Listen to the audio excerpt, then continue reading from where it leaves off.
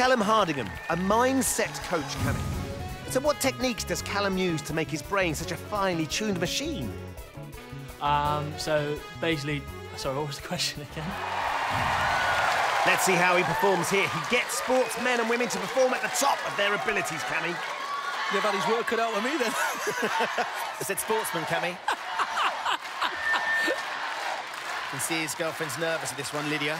Not many people have got across. Just slowly get onto that first one, that's the key. That's it, now you go, now you go, now you go, no problem. Jump hang with these cones. It's 2 meters from that trampette to those cones. They're a very small target, aren't they, Cam? It's all in his mind now, Ben. Spring. Hold. Yes! And straight on. Took it in one, beautiful. Now we know that the clock is ticking.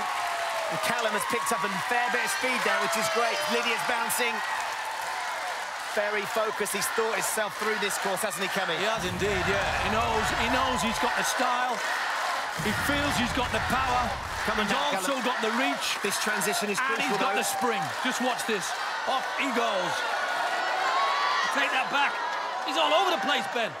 You can't afford to hang around too long. This is going to be burning his grip strength. Yeah, he's lost it a little bit, and Ben. He's swinging from side to side. Yeah, he's lost got to go for it. Come on, Callum, get it back. No. There you go, Callum. Oh. He's digging in, Cammy. I bigged him up and he produced. Great recovery from Callum. He got stuck for a moment now. He's got to get up quickly. You can see his hands will be absolutely rinsed. Callum.